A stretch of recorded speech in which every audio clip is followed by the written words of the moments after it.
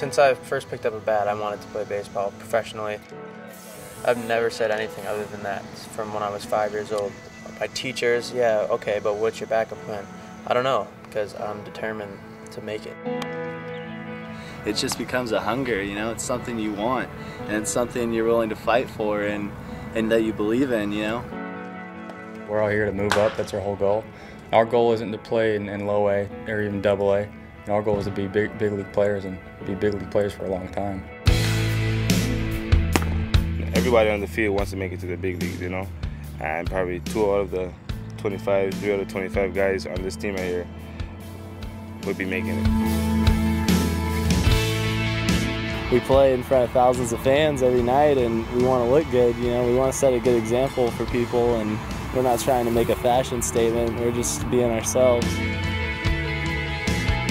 You look yourself in the mirror before you hit the field, and you're like, "Yeah, I look good today. Let's go."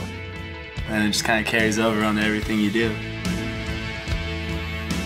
You look good, you feel good, and you play good. It's just the way it works. For your Clinton LumberKings, ladies and gentlemen, another big hand.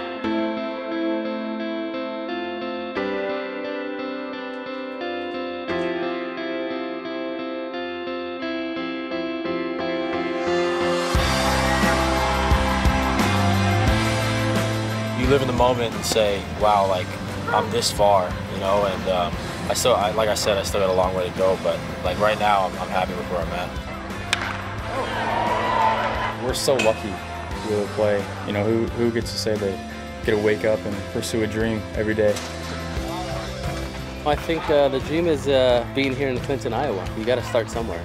You could be eating peanut butter today, and 2 days from now, you might be eating a big steak, you know? So that's just the way it works. You don't see many redheads in the majors, but it will be. Give me a couple years. It will be.